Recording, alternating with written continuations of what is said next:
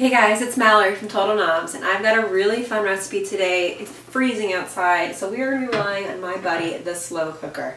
If you don't have a slow cooker already, you have to get one. They're like 30 bucks, and they make the best meals with the least amount of effort possible. So today we're making a sweet potato chicken slow cooker stew. And it might sound like a strange combination, but we're infusing a lot of spices and a lot of flavor in this dish.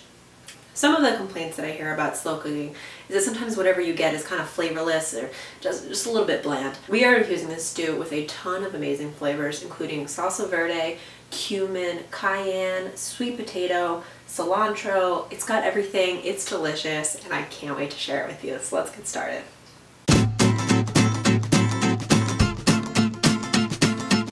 Okay, so we're going to start out by slicing up a sweet potato. I chose not to peel mine, you certainly could. We're just going to cut these into nice little chunks.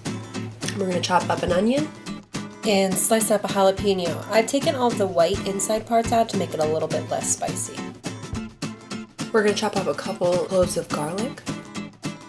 And we're just going to place all of that in a slow cooker and lay our chicken breast on top. So I've got a cup of salsa verde, a teaspoon of cayenne, a teaspoon of cumin, nice healthy shaking of red pepper flakes.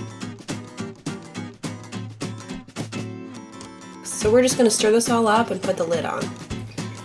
And we're going to cook on high for 4 hours. You can see that the mixtures come together quite nicely. We're going to remove the chicken breast to a plate and just easily shred them up with 2 forks. It's going to come apart extremely easily.